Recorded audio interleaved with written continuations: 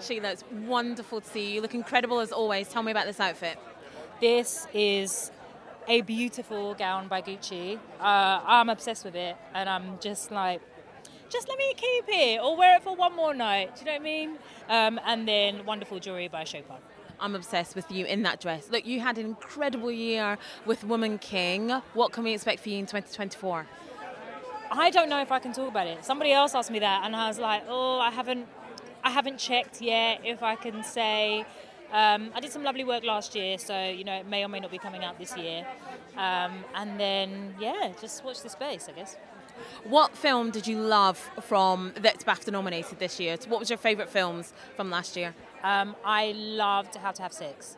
I loved it. I've told everyone this. I grew up in Essex, so I went on one of those girls' holidays. It was nostalgic and like brilliant and kind of horrifying and complicated and really well executed, acted, shot. It was just all beautiful. I said to my friend after I watched it, I was like, I felt like I had a hangover for the whole film. Like physically felt ill, but in the best way possible. I don't want that to be go and see it. I don't want it to be a turn off. But yeah, I'm really rooting for them. I think they did some really important work in that film. What do you think makes the BAFTA Awards so special? I mean, it's the biggest night in film in the UK, and I think, you know, BAFTA as a charity is doing all it can to support the industry. I think it's really important, especially now. Like, it's tough right now, you know. We coming off the back of 2 massive strikes last year in the US.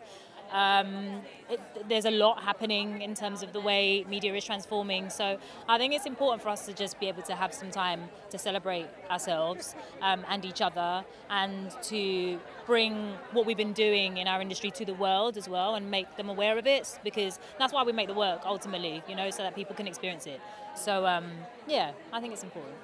Well, have a great night. Thank you so much. Very much. Thank you. Bye. Savanah, it's great to see you. Now, from volleyball to film, tell me about that transition. Yeah, I mean, I was a volleyball player, but I kind of like always wanted to share my worldview with something else, and then I got injured playing sports in Puerto Rico, and I was playing professionally at the time, and so it kind of shifted everything for me. It forced me to slow down, and I had to figure out, you know, who could I be. What do I want to share? And then I started taking an interest in music videos, which led me to this. What was the inspiration behind Earth Mama? A really powerful, as a mum myself, a very powerful film. Well, I was thinking about mothers. Started off as a personal story, thinking about my sister and her birth mother, and also single mothers, because my mom raised me by herself. And I was also thinking about myself as a child who doesn't have a parent around, and what that feels like, and what is it like to kind of think about a parent that can't parent you. And then it kind of took off from there, and it was kind of joining forces with so many different collective voices. And now nominated for Outstanding Debut. How does it feel to have that kind of recognition? I feel insane. I don't feel like, it's not that I'm not supposed to be here, it's just like it kind of feels a little bit like that, and somehow we made it. And it feels really weird to be in this location as well, because I grew up coming here all the time as a child, and I didn't realize I was going to be here. So I feel really, yeah, I don't know, surreal is the best way to say it. Like a full circle. Yeah. What is it about BAFTA that you think is so special? Well, I think it really recognizes a lot of artists that are really incredible in their crafts and have a lot of belief in their stories. And I mean, it's the people. I looked at my category, and the people in my category are just so kind, as well as being incredibly diverse filmmakers. And I think that combination is kind of a rare combination. So yeah. Well, have a great night and good luck. Thank you so much. The dress is incredible. I'm just gonna, tell me about it. I'm wearing Atsuko for the dress, Jimmy Choo shoes, Masika jewelry, and Lancome for the face. Lancome ambassador. Yes, hello. How does that feel? It feels unreal. I mean, it's so special to be in this position, you know, for us, and I'm so blessed and just taking it a day at a time, but I'm really happy to have this responsibility and to kind of share my vision of beauty with the world. I have to say, and if I don't say this, my daughter will punch me in the face. Okay. She watched Wednesday. She loved you in it. What was it like working on that series? Because it has such an iconic history, then it's this reboot. Was it pressure? It was, I wouldn't say it was pressure. You know, it was the first time I was ever comfortable on set. Like, I walked on set, even though there was hundreds of people, and Tim Burton and Jenna and the Addams family. I felt so in Bianca, and that it was just effortless, it felt. So I'm really happy to go back, and I'm excited, looking forward to it. Yeah. Thank you to your daughter. We're excited that you're going back. So what else have you got lined up for 2024? Can you tell us anything? I'm going to keep it close to chess, but I am working on a few things of my own, which is very exciting. Getting back into my filmmaker bag. Is this your first time at BAFTA? This is my first time. Yeah. What films have you loved over the past year? I'll have to say Anatomy of a Fall and Holdovers really made an impression on me. Yeah. Me too. Well, have an amazing night. Thank you so much. Thank you. Rylane, hands down, my favourite thing about 2023. Not just my favourite film, my favourite thing. Wow. Just in general. It's just so good. It brought me so much joy. Just so sweet, so lovely. Tell me about the writing process, and you know, Peckham was definitely, I think, the third lead in the film. So tell me about bringing it all together. Yeah, I mean, we obviously write together. We meet up and we get expensive coffees, and we talk about what we want the film to be and what we want it to say and how we want it to look. And then once we've got all that down, we become pen pals, don't we? We write a little bit and send it to the other person. And we go back and forth until we're at the BAFTAs. And now you are at the BAFTAs. How did that feel? Oh man, it felt incredible. Like, being an artist, creating work every day, getting up, doing it all is really hard. So when you get a little icing on the cake and we get to be here, we get to put on dapper suits, and we're going to get to party. This is a dream with all our film idols. I mean, come on. And of course, apart from Rylane, what was your favourite film from 2023? Oh my God. So hard. It has been just a ridiculous year for films, which makes stuff like this so much harder, because how do you pick? But All of Us Strangers, I loved. Poor Things, Scrapper. Oh yes, How to Have Sex. Yeah. But I think Poor Things and Scrapper both have big places in my heart, which is amazing. Okay, Rylane's done, dusted, it's amazing, it's out there. What's next for you two? What can we expect? What is next? We are booked and working hard. Yeah, we are, you know. We're writing lots of different scripts. Hopefully, a big, juicy zombie movie. Ooh. Set in Spain. So we're gonna do something somewhere hot. We've decided all our movies from now on, we're gonna set in hot countries. And we If you have to go, we have to go first as research. If you need any extra zombies, What was your best zombie? Done. That was quite good. Salt. Here we go. Instant audition. Done.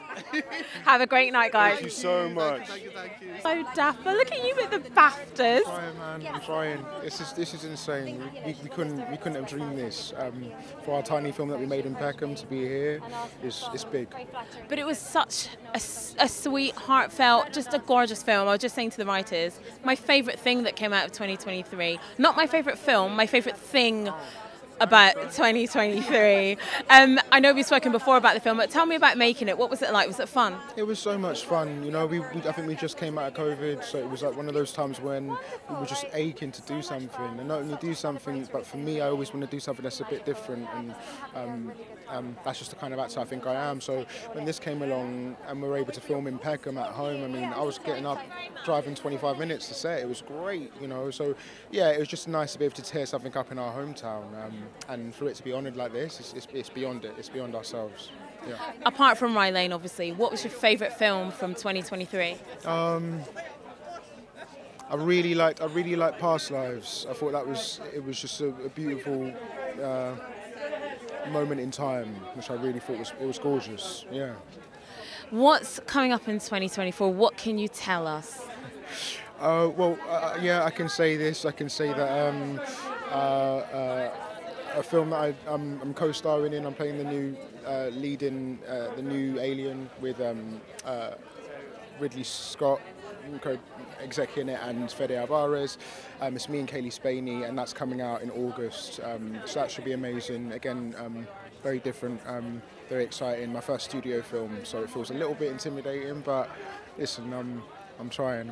So yeah, and I think that's probably all I can say right now. Probably, yeah, get funny looks from my publicist. So yeah, probably that's it. And who are you looking forward to bumping into tonight? I saw Robert Downey Jr.'s hanging about, Cillian Murphy. Who are you looking forward to chatting with later on? You know, again, there's so many heroes in the building, you know, and everyone has their own unique thing for me that I love. I've just ran into Carey Mulligan and she kind of was very, very sweet to me and gave me like a bit of a look. So I'm going to pursue that.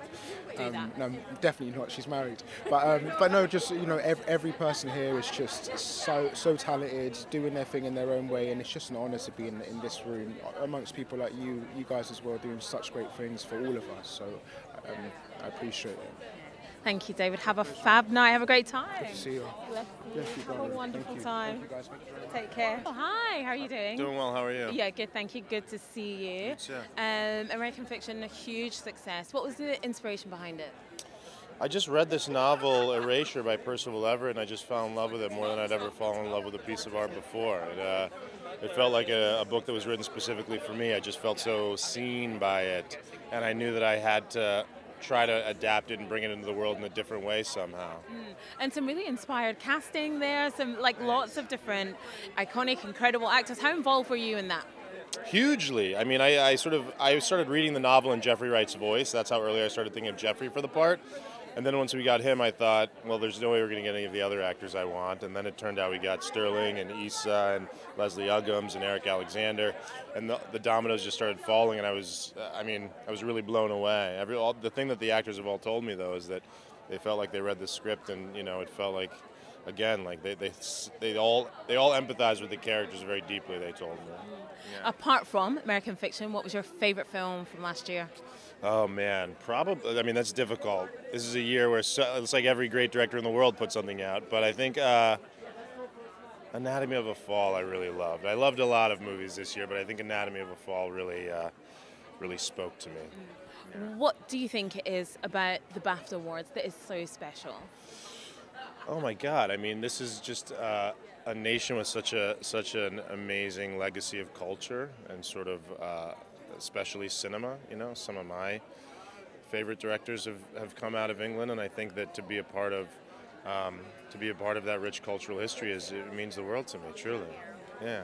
Well, have a great night. Thank you so much. Thank you. It's such a pleasure. What's your name? Afia. Tracy. It is gorgeous to see you. I'm loving this outfit. No, I'm loving this outfit. I'm trying. You're not to keep up. I'm trying to keep up with it. You're not trying, you're doing. Tell me about the outfit, first of all. I have to know. Oh my gosh. You know what? I love it. I love a bit of a train. Love a bit of a train. Look at this. Little train. Loving this. And it's got a little leg, which is a little more than I usually show. But you can do it. I think so, because we covered the arm. The other one's out, but we're not watching that. This one's covered. It's beautiful. Where's it from? Scalvan, I want to say. It's a Susanna dress. So, yes. Check out my Instagram, and I will actually have put the name there. I'm so sorry to the designer. It's a lovely piece. Absolutely beautiful. Listen, had a bit of a wonkatastic year. Did you see what I did there? Yeah. What was it like working on the film? Oh my gosh, it was amazing. I think Timothée Chalamet is hilarious. I mean, of course, he's phenomenally talented, but he's also a really nice guy as well. And we had a lot of jokes on set, which is, yeah, we've both got a very dry sense of humour. So we're able to have some jokes. And Paul King is a phenomenal director. And it's really lovely to just be any part of a story that encourages people to never give up on their dreams, no matter what the situation, no matter what it looks like.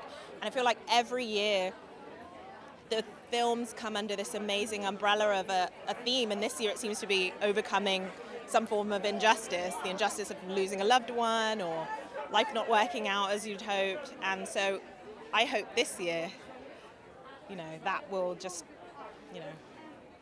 be like a wave that takes over society. We'll all feel like we've overcome something amazing. I mean, we have. So yeah, I loved working on Wonka. It's amazing. Just to be any small or large or piece or cog in a story that inspires is wonderful. Yeah, it's super important, and we need more of that right now, certainly. Apart from Wonka, what was your favourite film from 2023? Oh my gosh. So I'm a BAFTA board member, so I'm not allowed to show favoritism. So what I'm going to say is Wonka, obviously, because I'm in it. But there were just so many great films, so many amazing performances. I don't think I could pick, even if I was allowed to, which I'm actually not, they told me. So. Tell me... I'll tell you after. Yes, please. Yes, please. Tell me what else is happening for you this year. What's happening in 2024? Oh my gosh, it's just a really exciting year. I'm really glad that sort of 2023 has come to an end and we can really just get going again. I really got into gaming this year, so I was not a huge gamer, but I got into gaming after sort of lockdown and everything. I was in Star Wars Jedi Survivor, playing Centauri Cree, and so there's a few more little nuggets coming out, along with some other things that I'm not allowed to talk about, but those I can, because they've come out. So yeah, I'm really excited to just work in lots of different spaces, and I love that no role I've played, I don't think, has ever been the same. They've always just been really interesting characters who are interesting because they're interesting, not because of some kind of point they're trying to prove. Well, we can't wait to see what you do this year, and have a wonderful night. Thank you so much. Thank you. And how are you doing? I'm good. How are you? I'm really good, thank you. Congratulations on the nomination for Rylane. I've said this 3 times already, but I'm going to say it again. Rylane was my favourite thing to come out of 2023. Not just the film, just my favourite thing to come out of 2023. Transcended for you. You absolutely I did. love that. Tell me, what was your favourite thing about working on such an iconic film? Just like working with a team that was just so loving, and like everyone came to work and like wanted to be there and like was putting their best foot forward creatively, but also like having a giggle and a fun time. I love the look today. Tell me about the dress, the nails, the hair. Oh, hello. Let him get the bag. It's Tom Ford and Gucci from 1996. That's my birth year. So I thought, me and this dress, we've been waiting to meet each other, and we've met, and it was making sense. It's making a lot of sense. Something like chic, Bulgari on the jewelry. Like, I just thought, like, I'm feeling very slinky. Like, I want to slink through here like a cat and just look around. That's the energy I'm in today. So. And that's the energy I'm getting. Like the right thing to do. Yeah. Absolutely. Listen, there's some incredible people in the room. Of course, you as well. Who are you looking forward to possibly dancing with at the after party? My God. I need some wisdom. So I'm gonna take Scorsese by the hand. I'm gonna do a little 1-2 step, and I'll be like, let's come sit down. We need to chat. I need some advice, you know. I'm looking at Fantasia. I'm thinking, I love you. She's right there. I know. I can't muster up the courage, but yeah. And what was your favourite film from 2023? Jesus Christ, and what a year it was for film. God, Anatomy of a Fool. That was so good. 8 Mountains, so good. Past lives. So that last year I was spoiled for choice. It's kind of hard to call it. I also watch a lot of old films in the year, so it's hard to differentiate what was new and what I was just watching. But yeah, there was a lot of brilliant stuff. A lot. Absolutely. Have a wonderful night. You deserve it. Have a wonderful night, dude. Thank you. I know. You look amazing, Sophie. First of all, tell me about what you're wearing, because it's beautiful. It is a custom Loewe gown with the Cartier jewels, of course. Beautiful. Oh, so cute. Miss Rising Star, how does that feel? It's so surreal. You look amazing. Oh my god, my queen. I'm obsessed with her. You look amazing. You look amazing, baby. That just happened to both of us at the same time. My heart just stopped. She looks incredible. She looks incredible. We must get her to come back and speak to us. Beautiful. I'm confused. What were we talking about? Who cares? BAFTA. Right, Rising Star. Rising Star. How does it feel? Amazing. So surreal. Like, I feel like I still haven't processed it. Like, I'm so obsessed with, like, my fellow nominees. I think they're so talented, and to kind of be considered amongst them, it's like a privilege and an honor. Yeah. I mean, apart from the amazing Vivian, who else are you looking forward to seeing tonight? I mean, I have to say Margot, because my Aussie queen, and we've never met. I know. That even makes sense. Australia's a small place. You two should be besties by now. This is what I'm thinking. I gotta find her, be like my Aussie queen. Barbie Part 2. I was just about to say it. You reached in and took the words right out of my mouth. Also, if you need any extras, I'm free. My cameraman's free. Guys, we're doing it. Yeah. Barbie Part 2. Yeah. What have you got planned for 2024? What can you tell us that you're working on? I just finished shooting a film in New York, which is like an A24 film. It's called Baby Girl, which I'm really excited about, with Nicole Kidman, my other Aussie queen. So that was a lot of fun. And what was your favourite film from last year? Probably Past Lives. That really hit me like in the soul. Lots of tears, and just so beautiful and profound in so many ways. Well, congratulations. You look fabulous and have a great night. Thank you. Thank you, my love. Thank you so much. Enjoy. Thanks. Bye. Good. How are you? I'm very, very happy, actually. Really lovely to be here. Tell me about this dress. It's fabulous. It's Longvin, and the necklace is from Accra, from a lady in a market in Accra. And I'm very happy to be wearing the two together. Yeah, it looks absolutely gorgeous. What is it about BAFTA that's so special, do you think? Well, it's ours, isn't it? It's a moment where Britain says, let the art come to us and we'll celebrate together. For me, it's a reminder that we are a tiny island in the middle of the North Sea with an enormous storytelling tradition, and that we punch above our weight in a sort of universal scheme. And it's a moment for us to go, you know, all those ideas you had that it was taking you 10 years to get on camera? You did the work is great, let us give you your flowers and celebrate you.